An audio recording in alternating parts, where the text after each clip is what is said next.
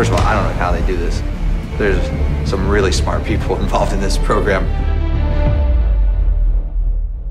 You want the driver to believe like they are driving the real car. It's all about immersion, immersing you in there, and when you can see out of your peripheral, you still see the same things going by.